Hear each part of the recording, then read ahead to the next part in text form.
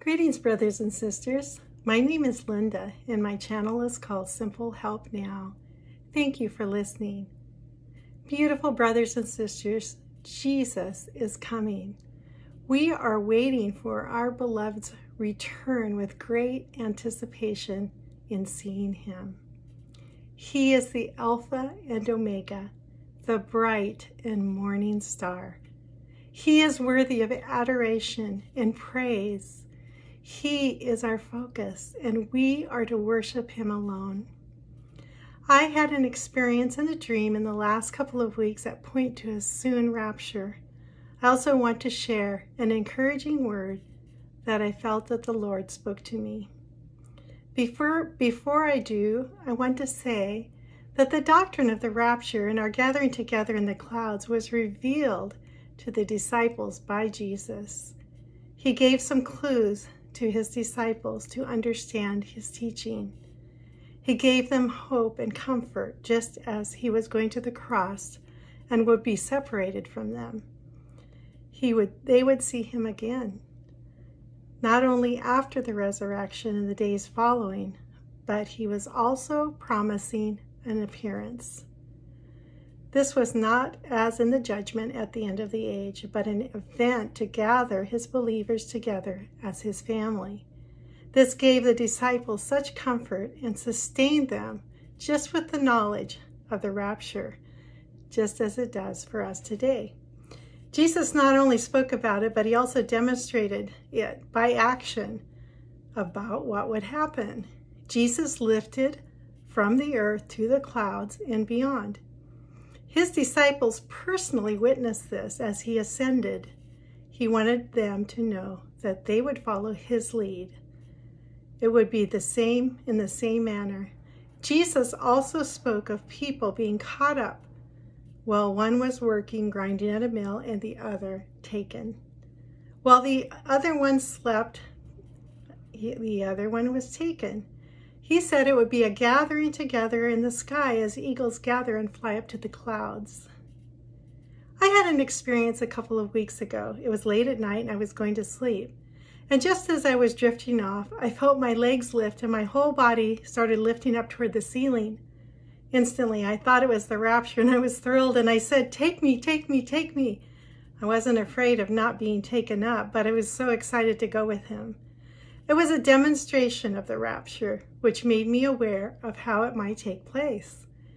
I had a short dream also that indicated that we are soon leaving. In the dream, I was swimming in a marathon for a prize. I swam the first stretch and ended up on a piece of land where people were gathered. I then swam the second round. Before the third and final section, I asked, "Does anyone here know where the end is?" No one knew for sure. And there were people standing around who seemed not to even care about the race. They were oblivious. I then swam toward the distance where I could see land. I stood up and I realized I had obtained the prize. I knew the swim had started in Alaska and ended in Seattle. I don't think this was a literal swim, as I am not a strong swimmer. However, I started my life in Alaska and I wondered if something happening in Seattle would be the final finish line. Many people have seen Seattle destroyed, so perhaps that is where a nuclear bomb will hit the United States. I don't live in Seattle either, nor plan to. We are getting close to the finish line of the time allotted to mankind, 6,000 years minus the 7-year tribulation. We are right there. Are you watching? Jesus is about to return, and Jesus said in John 14:2-4, "Let not your hearts be troubled. You believe in God, believe also in me. In my Father's house are many mansions. If it were not so, I would have told you. I go to prepare a place for you, and if I go and prepare a place for you, I will come again and receive you to myself, that where I am, there you may be also. And where I go you know, and the way you know." Jesus shared these words to bring comfort to those who loved him. It was to show his disciples and to us that Jesus is a bridegroom, and he promises to gather his own bride for his own great and glorious wedding. This referred to a Galilean wedding practice.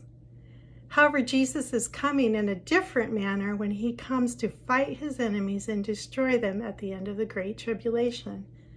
When Jesus returns as the King to judge the ungodly world, he will not refer to it in these same enduring terms. He will be the Lord of Lords, returning to stay on earth, judge his enemies, and with a great army, which we will be a part of, will judge the nations. Concerning the rapture, Jesus gave some details about how he separates his bride from believers in the catching away.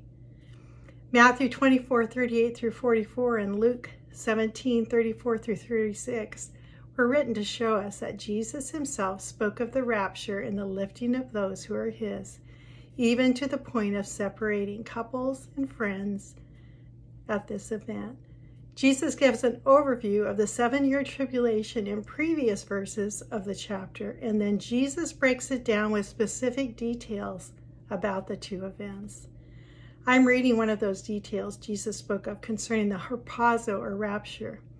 Matthew 24:38 through 42 says, "For as in the days before the flood, they were eating and drinking, marrying and giving in marriage until the day that Noah entered the ark, and did not know until the flood came and took them all away, so also will the coming of the Son of Man be. Then 2 men will be in the field, one will be taken and the other left. 2 women will be grinding at a mill, one will be taken and the other left. Watch therefore, for you do not know what hour your Lord is coming."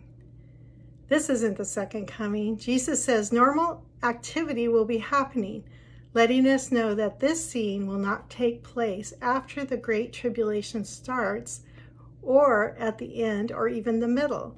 During the Great Tribulation, people will not be buying and selling in a normal fashion, but will be subject to food shortages, the mark, the beast system, and the Antichrist. Also at the end, very few people will even be alive. During the Great Tribulation, they will not be taken by surprise, as there will be ongoing disasters and stresses. This event will happen in times where commerce and work will still be happening. If Jesus was speaking of his coming at the end of the age, he would have pointed out his arrival on the Mount of Olives, the judgment of the sheep and goats, and the judgment of nations. The rapture and second coming are 2 separate events. I will post in the description box about the differences between the two. Even at the middle of the tribulation, terror will be happening and life will not be normal. The Antichrist will be at work. One time period is a wedding, and the other is Jesus coming to rule and reign on the earth and to judge. There's 2 different groups and separate events. So I want to share a word I felt the Lord gave me. It is revealing that we are so close, so very close to the rapture. Feel free to test all the words, and here it is. My children, my chosen bride, look up. Your redemption has come, and you will be received as true sons and daughters in the courtyard of the King of Kings. You will enter by the gate, the salvation granted by the salvation of my Son, who gave his life as a ransom for many. The blessedness of your position will be known at that moment of true grace. Oh, the joy you will experience in the kingdom, my dear sons and daughters. There will be true harmony of spirit as you are one in my Son and in me. The favor will be like the precious oil of Aaron, and that's in Psalms 133:2. Today is just a moment, a drop, as eternity stretches out before you. Don't be too concerned about the wars, as they are signposts to watch for the appearance of my Son, whose visible image and real appearing will part the sky in the moment he gathers his bride to himself. As a bridegroom, he will be reigned with glorious light and beauty. You will hear a shout and a series of trumpet blasts. His voice will change the atmosphere, and the dead will be caught up into their glorious bodies. Then those who remain will experience an explosion of glory and light as they rise and meet him in the air. The transition will be quicker than any movement known to mankind, faster than the speed of light, a beautiful manifestation of glory and power. My children, all is ready. You are a blessed generation indeed. Twice I have spoken this, and twice you have heard. For the mouth of two witnesses, every matter shall be established. And that was the word. Jesus spoke about this event at least twice. Indeed, Luke 10:23 and 24 and John 20:29 is a blessing on those who believe what is going to happen before they see the fulfillment. He has prepared our rooms in the Father's house. He is going to keep his word to us. He will take those who are his, separating the bride from those who are not his. Jesus, our bridegroom, is coming. He is coming, and he is revealing it before it happens. Listen and hear what Jesus is saying. He is coming for his bride. Keep watch. Pray for your loved ones. Put their names in the comments so we can pray with you. I will do this also. Thank you for listening. See you in the clouds very, very soon. This is Linda from Simple Help Now.